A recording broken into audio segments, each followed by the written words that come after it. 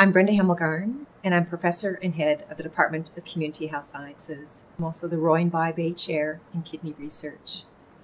We're one of 21 departments within the Cummings School of Medicine, and we aspire to their vision, and that's creating the future of health.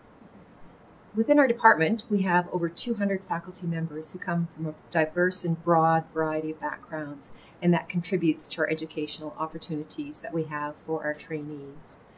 We also have unique linkages with a number of institutes that support our research and training activities, including the O'Brien Institute for Public Health. We have linkages with a number of other departments and faculties here at the Cummings School of Medicine and on main campus, and unique linkages with service organizations, including Alberta Health Services, which provides a rich training environment for our students.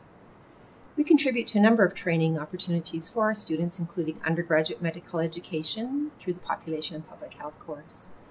We offer a training program in the Bachelor of Community Rehab Studies, and we also contribute to the Bachelor of Health Sciences and the Health and Society stream. By far, our largest program is our graduate training program, where we have over 150 PhD and master's students.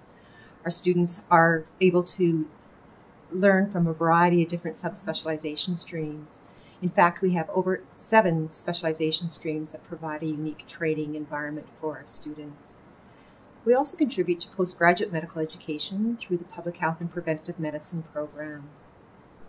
We aspire to train our students. We envision a passion for learning through a variety of activities, including coursework, networking, seminars, and special events.